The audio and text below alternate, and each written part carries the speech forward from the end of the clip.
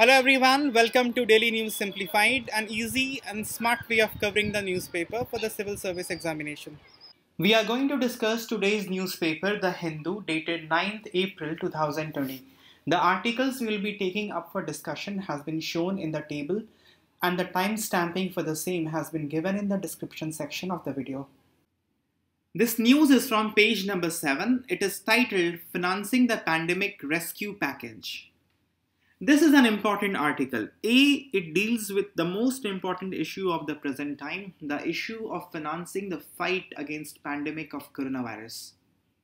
And B, it is very pertinent to certain section of our syllabus. For instance, in GS paper 3 under the economy, there's a topic mentioned, mobilization of resources.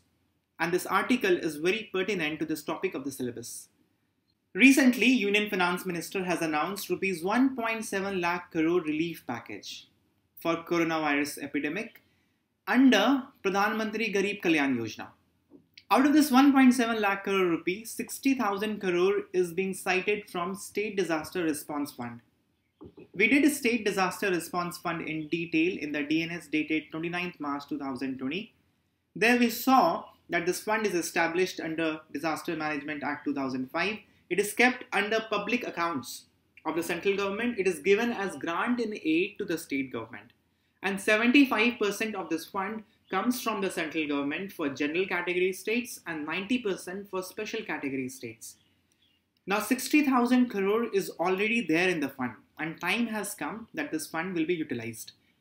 But the question has to be asked from where the rest of 1.1 lakh crore is going to come.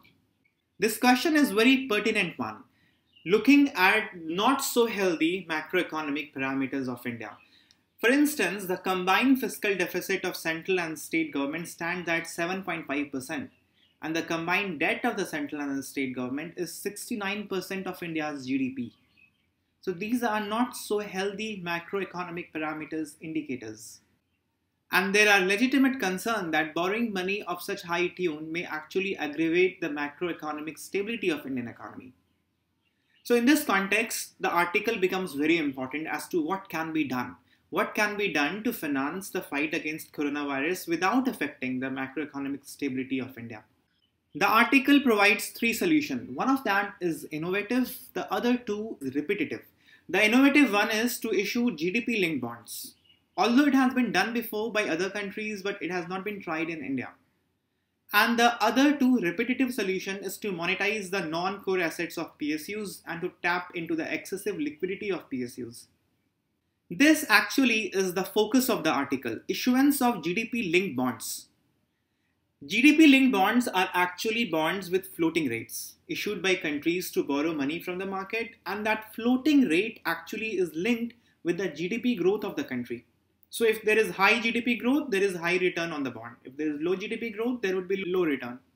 GDP-linked bond becomes important in the present scenario because it is advantageous to the sovereign borrower. Reason being that there is lower possibility of default. Obviously, because the interest payment has to be less when the GDP growth is less.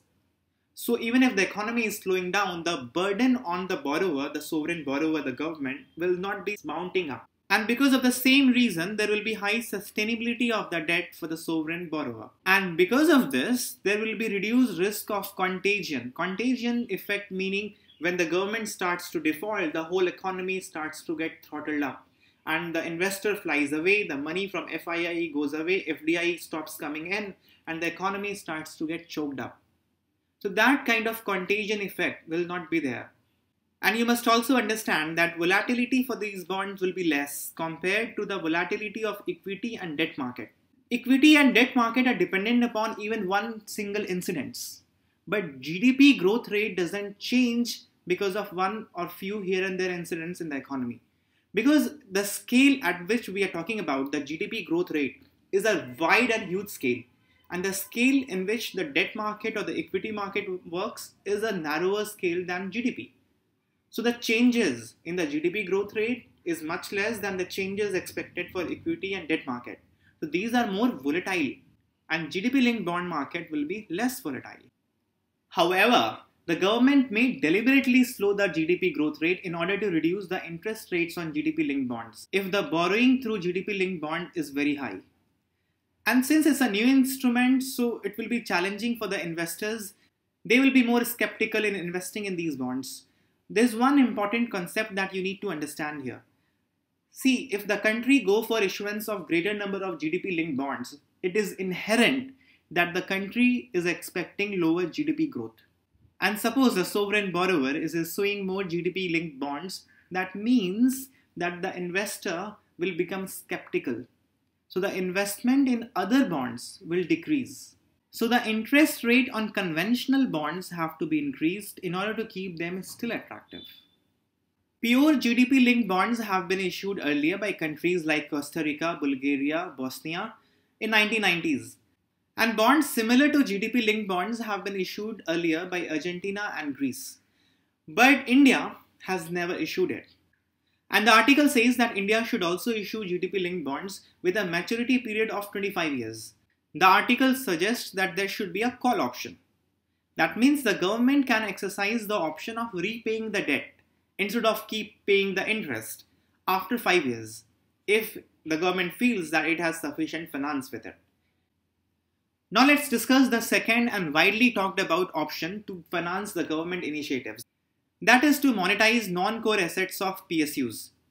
Non-core assets are those which are not critical to the operation of PSUs. Generally, the assets of PSUs are categorized broadly into three types: lands and buildings, operational assets, for example, pipelines, mobile towers, which are critical for their operation, and financial assets such as equity and debt.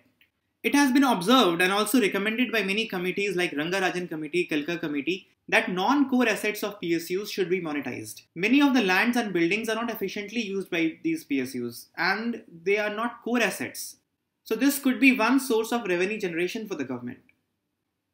The article in fact identifies 15 PSUs that have substantial amount of non-core assets and they owe government more than rupees 25,000 crore. So not only non-core assets can be monetized, these money that these PSUs owes to the government that can also be recovered.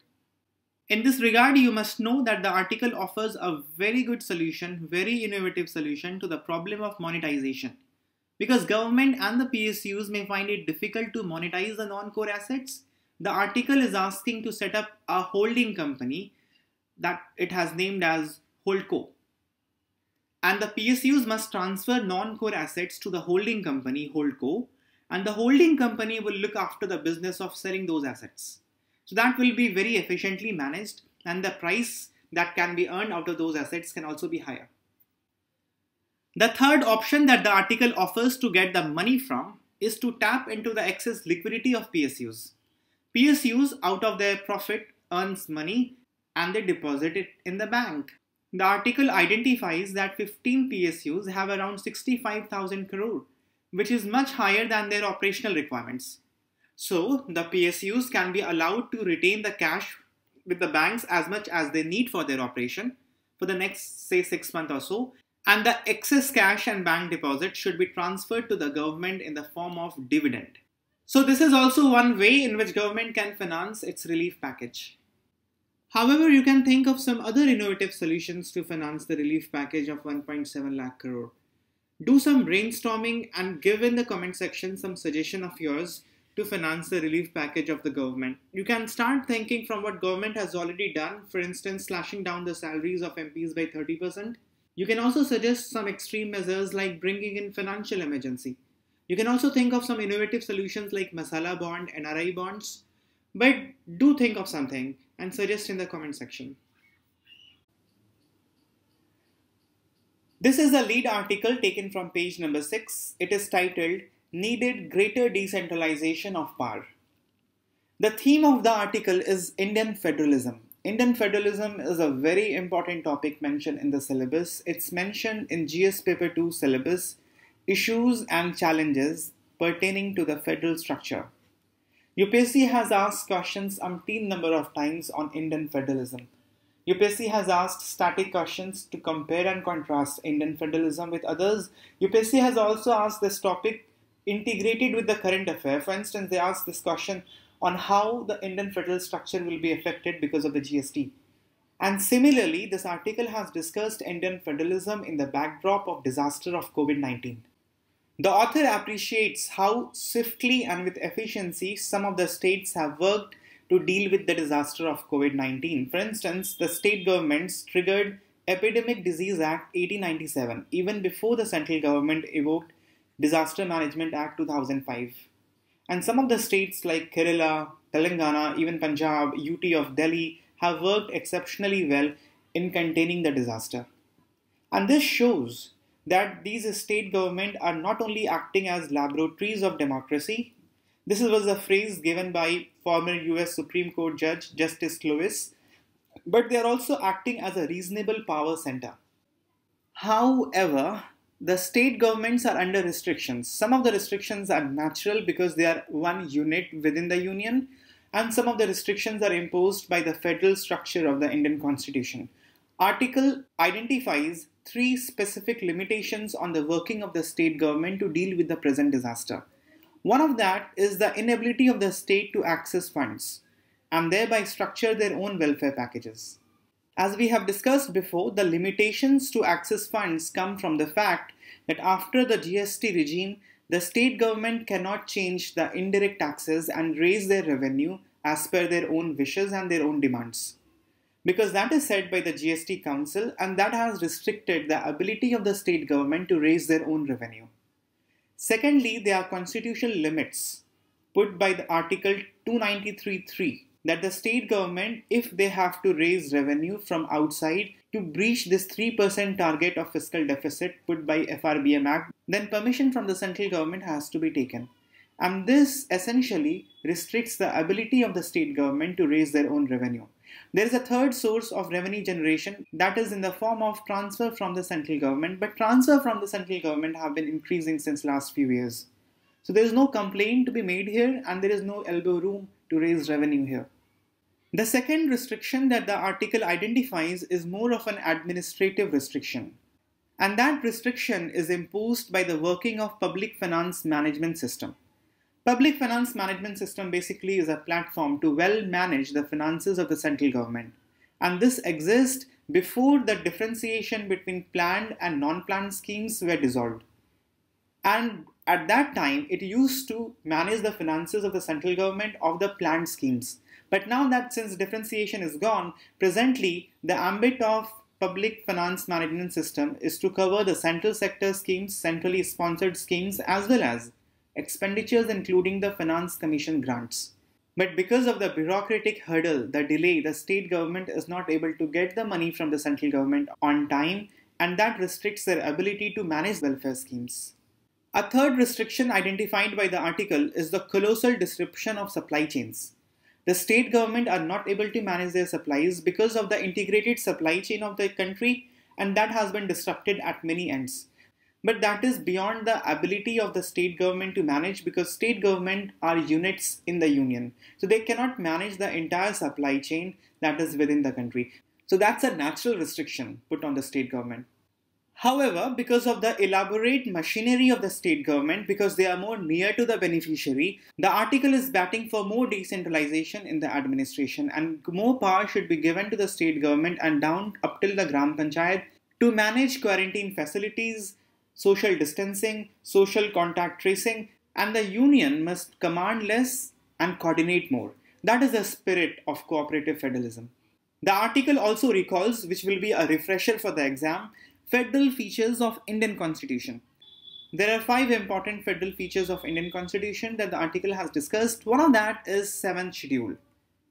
See, the 7th schedule to the Constitution divides responsibilities between the 2 layers of the government, the union government and the state government. The union government is tasked with matters of national importance such as foreign affairs, defense, airways, etc. But the responsibilities vested with the states are no less important, and rather they are plenary in nature. They are autonomous in their own domain, and very important subjects like health, public order, sanitation, agriculture, police, among others, are in the state list in the Schedule 7. That is why this is a very important federal feature of Indian Constitution. Indian Parliament is a bicameral parliament having 2 houses, Lok Sabha comprising directly elected representatives and Raj Sabha, comprising members elected by the legislatures of the state. And Raj Sabha is a very important federal feature of Indian Constitution. Financial autonomy of the states is another very important federal feature of Indian Constitution. Although it's true that much of the taxation power is with the central government, but the constitution makers did divide the taxation power between the central and the state.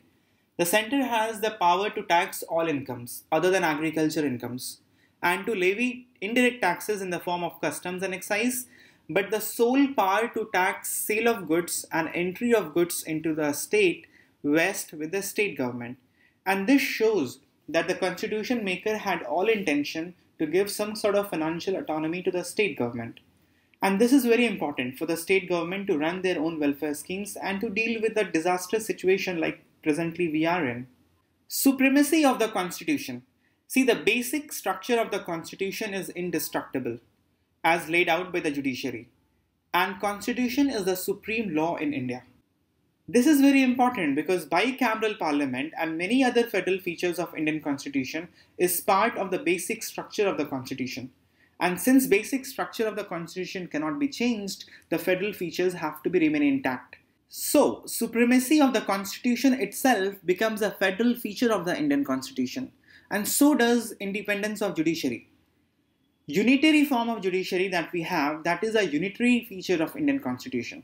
But independence of judiciary is considered the federal feature of judiciary because this task of maintaining and preserving the basic features of Indian constitution and to see if any steps of the executive or legislation of the parliament is not in contravention to the basic structure of the constitution, that task is with the judiciary.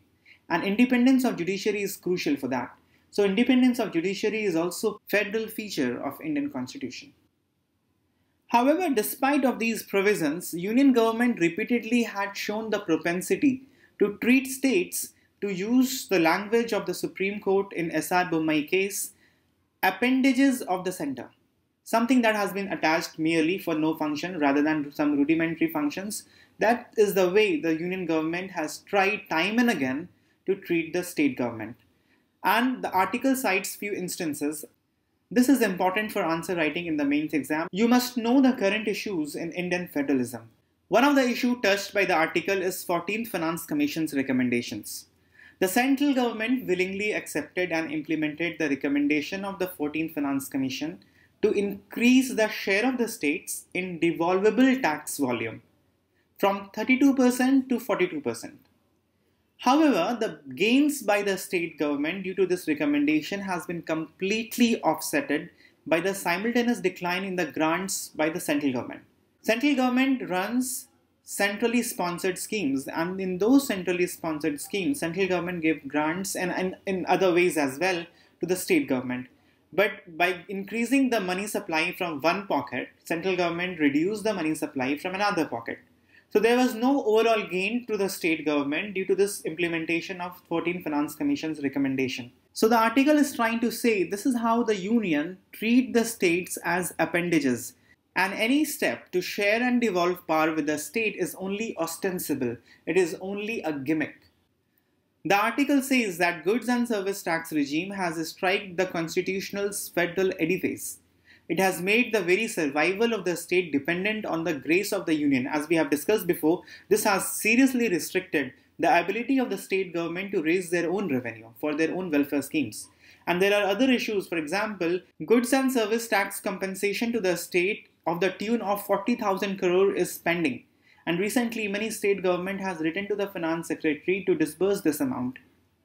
The propensity of the central government to bring bills in the parliament in the form of money bills goes seriously against the federal spirit of Indian constitution.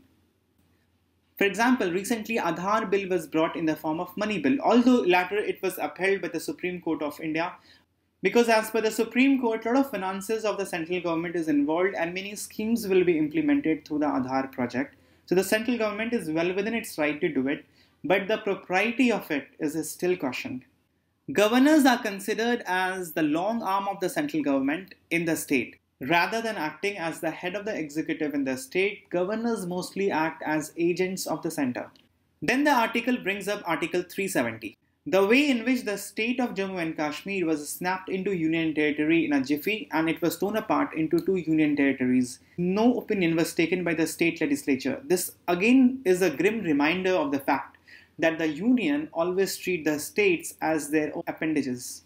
These are very important issues of Indian federalism from the current affair, and this you must keep in mind for answer writing for the mains exam. And because of this propensity of the central government to treat the states as its own appendage, we are reducing the promise of Article 1 of the Constitution of an India that is a union of states to an illusionary dream. Although the article is not prescriptive in nature, it has not given as to what could be done to make Indian federalism more cooperative in nature, but it urges and it shows that the present performance of the state government exceedingly well is calling for greater decentralization in Indian federalism. This article from page number 8, titled Importance of Soft Power is Increasing Globally, is important for GS paper 2 for international relations. This is basically an interview of the president of ICCR, Indian Council of Cultural Relations. Indian Council of Cultural Relations is going to have its 70th anniversary on 9th of April because it was established on 9th of April 1950. It is an autonomous organization of the Government of India and it is involved in India's external cultural relations through cultural exchange with other countries and their people. It was established by the first Education Minister of India, Maulana Abdul Kalam Azad. In our discussion here, we will deal with soft power very comprehensively, as much as is required for the examination. The political scientist of Harvard who coined this term, as per him, soft power is the ability of a country to persuade others to do what it wants, without resorting to force or coercion. According to him, soft power lies in a country's attractiveness and comes from three resources: culture, political values, and foreign policies. This is a standard definition of soft power that you can take up for the examination. Soft power, although slower to yield result, it has permanent effect. And also it is less expensive than military power as exercised by US or economic inducement as exercised by China. The importance of soft power is due to its ability to influence others unintrusively or unconsciously. See, India didn't like it when IMF imposed conditions on her in 1991. But India has willingly set target for ease of doing business index of World Bank. And that is the difference. The difference between coercion and persuasion. IMF, what it did was coercion. And World Bank, through its ease of doing business index, is doing persuasion. That is what soft power does. Soft power brings changes which is permanent in nature, willingly and most of the time unconsciously. India has huge resource of soft power with it. India's spirituality is much needed to the world in the present time of conflict and strife. India has given to the world the philosophy of Vasudhaiv Kutumbakam. The world is one family. Loka samashtha sukhino bhavantu. Meaning, let there be peace in the whole world. And India's idea of tolerance for all religion and culture is legendary. India has long civilizational links right from Rome to Central Asia to Southeast Asia, Sri Lanka, Africa, to all the countries in the region. India has always been the torchbearer of non-violence. When Jews were persecuted throughout Europe, India offered them safe refuge. And that is one important reason why the relationship between India and Israel has gone up to the strategic level. Declaration of 21st June as Yoga Day by United Nations is one of brightest example of India's victory of soft power. Indian cuisine with use of spices and herb are becoming popular in countries especially with large population of Indian diaspora, for example, United Kingdom. In UK, there are many outlets of Indian foods becoming very popular these days. You know, at one point of time, the television soap Kyunki Saas Bhi Kabhi Bahu Thi was extremely popular in Afghanistan. Indian diaspora is one of the biggest resource of India's soft power abroad. The Indo-US nuclear deal was facilitated because of the effort of Indian diaspora. Even the recent Howdy Modi event was also facilitated by Indian diaspora. India's respect and prestige at global level is because of the democratic institution that India has been successfully running after independence. India is world's largest democracy. India never had a military dictatorship. India has had free and fair elections since independence. India's democracy has allowed traditionally marginalized sections like scheduled caste, scheduled tribe, even women to participate in governance. India has free media, robust civil society, independent judiciary, so and so. Bhutan and Nepal, their recent shift towards democracy has been inspired by India's long history of thriving democracy. Use of soft power and persuasion in international relations can be seen from the policy of Panchsheel and non-aligned movement. Realizing the power of soft power, India has very actively started to use soft power in international diplomacy from last 1.5 decade. For instance, India started public diplomacy division in the Ministry of External Affairs in 2006. India also expanded the scope and functioning of Indian Council for Cultural Relations around the same time. Ministry of Tourism and Ministry of Overseas Indians were successfully roped in. Ministry of Tourism has been successfully running Incredible India campaign, and Ministry of Overseas Indians has made a lot of effort to showcase social, political and cultural assets abroad. India further galvanized Look East policy, which now is Act East policy, and Connect Central Asia policy. India has successfully developed strategic aid and trade partnership in Africa. India has opened in collaboration Sanskrit institutions in many countries.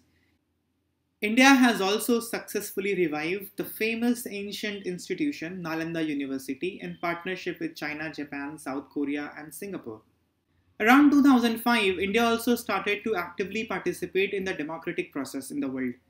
India was the second largest donor to UN Democracy Fund, and India started to help countries through electoral assistance to strengthen the rule of law. Afghanistan, in fact, is the test of effectiveness of the soft power. India has deliberately refused to send any military missions in Afghanistan, instead has pursued soft power strategy to gain Afghan goodwill. And this has been so rewarding that Afghanistan is one of the strongest ally of India in the Central Asia, and it has become a strategic ally of India in fighting terrorism emanating from Pakistan. And from the mid of the last decade, and even more so from 2014, India has started to include diaspora in foreign policy strategy. These are some of the efforts India has put in to utilize the soft power for diplomacy at international level. The question is how successful India has been in utilizing soft power for international diplomacy. First, let's look at Africa. Africa is the theater of competition between India and China. And India cannot afford the deep pocket diplomacy that China runs there. India is no match for China's massive financial investment in Africa and moreover in different places in Asia. But however, we are still competing in the niche areas of India. India has been focusing on soft power, most importantly in developing human capabilities in Africa. We are giving trainings to soldiers, to engineers. We are also giving training to develop self-sufficient villages in many countries in Africa. And this seems to be the only practical way to counter the new colonial model that China is running in Africa. Afghanistan, as we have talked about, has become one of India's strongest ally in the region. Similarly, Bangladesh was one of the pearl in the string of pearl of China that we have managed to pull out. Although Bangladesh officially is part of a string of pearl, but Bangladesh remains the strongest ally of India in the region. Bangladesh has cooperated a lot with India on sensitive issue of internal security. If you want to look at the fruits that soft power has borne for India, India keeps getting elected, many a times unopposed, at global institutions like United Nations Human Rights Council and many others. India has been exempted for NPT. The nuclear deal of 2008 between India and US was mostly because of the soft power through the Indian diaspora in US. Now I'll leave you at this. You have to do a little bit of brainstorming and in the comment section tell me more fruits that has borne out of soft power for India. This article from page number 7 titled "It's Time for Red Berets" is futuristic in its outlook. And this could be studied under important international institutions of GS paper 2. In the backdrop of COVID-19 pandemic, WHO as an organization has been severely criticized. It has been blamed for mismanagement or less efficient management of the pandemic.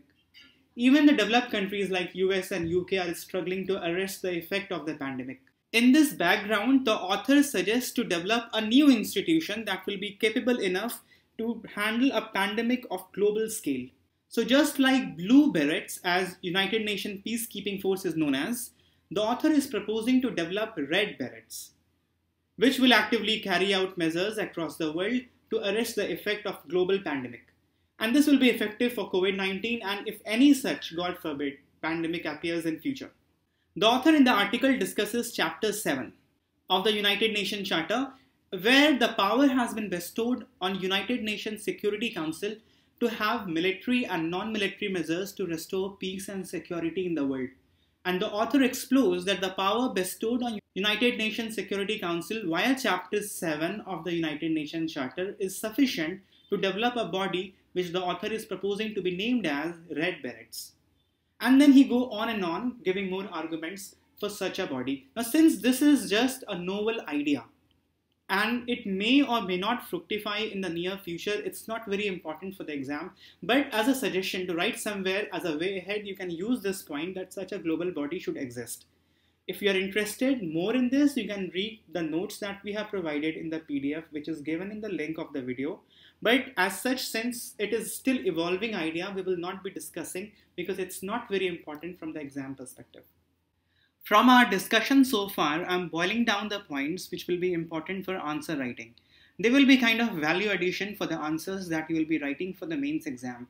They could be anything. They could be Supreme Court judgment, they could be a flowchart, they could be some important economic data, they could be some important observations made by the Supreme Court, they could be some phrases for the conclusion, they could be anything that will add value to the answers that you could write in the mains exam. We saw a phrase called as laboratories of democracy. States in a federal setup are referred to as laboratories of democracy, and this phrase has been popularized by United States Supreme Court Judge Justice Lewis to describe how some states, if citizens choose, can serve as laboratories. They can try novel social economic experiments without risk to the rest of the country. And in India, many states have embarked on doing experiments. For example, in terms of e-governance, Telangana and Andhra Pradesh has done. Public procurement from the farmers has been done by Madhya Pradesh in innovative ways. Similarly, scheme Kalia of Odisha. Every state has certain things, and central government many a times pick up these from the states and incorporate in the central schemes. And you can use it specifically in context of COVID-19 that many states are doing experiments, and hence you can use this phrase somewhere, laboratories of democracies. When you talk about federalism, when you talk about competitive federalism and decentralization, you can say that union government must command less and coordinate more in the conclusion of your answer. You can use the observation of Supreme Court made in the S.R. Bommai case that union has repeatedly displayed a desire to treat states as appendages to the center. And to conclude your point that union has the desire, the propensity to use the states as appendages to the center, you can say, we are reducing the promise of Article 1 of the Constitution of an India that is a union of states to an illusionary dream. You might also like to remember some data of economics for the mains examination. You should know that the fiscal deficit of center and state combined is 7.5%. And the combined debt of center and the state stands at 69% of GDP. By the time you will be writing mains this year, this number will more or less be same. So you can remember this data. Even if you don't update, you can use this data in the mains exam. In the mains examination, writing international case study is important. And you should remember that certain countries has issued GDP linked bonds. For example, Costa Rica, Bulgaria, Bosnia, they have already issued pure GDP linked bonds. And countries like Argentina, Greece back in 2005 and Greece in 2012 has issued instruments which are somewhat similar to GDP linked bonds. India so far has not issued GDP linked bonds, but you can give it as a suggestion in the coming times that India can issue, but with high maturity period. Soft power is an important topic for the mains examination, and you should have a standard definition because this can come anytime. Soft power is generally defined as the ability of a country to persuade others to do what it wants without resorting to force or coercion. Soft power basically lies in countries' attractiveness, and this stems out from three factors: culture, political values, and foreign policies. And then you can update your notes on soft power, and you should touch upon various factors from where the India's soft power stems from. For example, spirituality, non-violence, long civilizational link, Indian cuisine, Indian diaspora, the biggest source of soft power in the present time, yoga, Panchsheel, India's foreign policies. That includes Panchsheel, that includes Act East policy, Connect Central Asia policy, etc. The democratic institutions that India has been successfully running is one of the important sources of soft power. Similarly, India's movies and television soaps are also very popular abroad. Now the summary for the prelims examination. In the beginning of our discussion, we saw public fund management system. You must know that it has been developed and implemented by the Office of CAG and the Ministry of Finance. It's an old platform previously used to look after the plan schemes expenditure of the Government of India. Now it manages the government expenditure under central sector schemes, centrally sponsored schemes, and also other expenditures including Finance Commission grants. The main purpose is to have an effective fund flow system from the central government to various stakeholders. And this also has been integrated with the core banking system of the country. We saw the federal features of Indian constitutions, and that includes 7th schedule, bicameral parliament, financial autonomy, supremacy of the constitution, and if somebody asks you independent judiciary is part of federal feature of Indian constitution, the answer would be yes, sir. We have also touched upon State Disaster Response Fund yet again. Although this has been covered previously elaborately, but you must know that this fund has been established under Disaster Management Act 2005. It was done on the recommendation of 13th Finance Commission, and it is part of public accounts. This is given as grant in aid to the state, and 75% of the fund comes from central government for general category states and 90% for special category states. There is an executive committee headed by Chief Secretary who looks after the expenditure from the fund. And of course, it will come under the ambit of Home Ministry. We have discussed GDP-linked bonds today, and you must understand GDP-linked bonds are those in which the rate of interest payable for the bond is linked to the GDP growth rate of the country. So if the GDP growth rate is less, the interest payment will be less. So it is very safe for the sovereign borrower. And that is the most important advantage of GDP-linked bond. It is safe, the possibility of default is less, there is higher sustainability of the debt, and the contagion effect is less. If the sovereign government starts to default, the whole economy will go topsy-turvy. And that does not happen with this bond because the chances of default is very less. Also, the volatility of this bond is less as compared to equity and debt. But there are disadvantages. The most important disadvantage among all is if the sovereign borrower starts to issue GDP-linked bond, that means there is chances of lower growth in the economy. And in that case, the investors will panic, they might run away, and the investment in conventional bonds will be less. To make the conventional bonds favorable, their interest rate has to be hiked up. We saw a term, asset monetization, today. In order for the central government to finance its relief package of 1.7 lakh crore, there is a requirement of asset monetization of PSUs. Asset monetization essentially refers to selling of non-core and suboptimally utilized assets of the central public enterprises. We have discussed an important body today, that is Indian Council for Cultural Relation. You must know that it is an autonomous organization of the Government of India involved in India's external cultural relation with other countries and citizens of those countries. It was established way back in 1950 by the first Education Minister of India, Maulana Abdul Kalam Azad. With this, we have essentially come to the end of the discussion for today, but we will not be taking up practice questions, which you have to practice from the e-learning platform. But we will take question for the day. The answer to the question of the day for yesterday is B. The first statement is wrong here. Gaganyaan mission, the spacecraft, will not be going to the altitude of 700 to 800 km, rather 300 to 400 km. That makes the first statement wrong, and the second statement, Vayomitra is the humanoid that will be the part of the mission, is correct. Let's see the question of the day for today. The question is, which of the following comes under the ambit of public fund management system? Central sector schemes, centrally sponsored schemes, finance commission grants. Your options are 1 only, 1 and 2 only, 1 and 3 only, या फिर all of the above.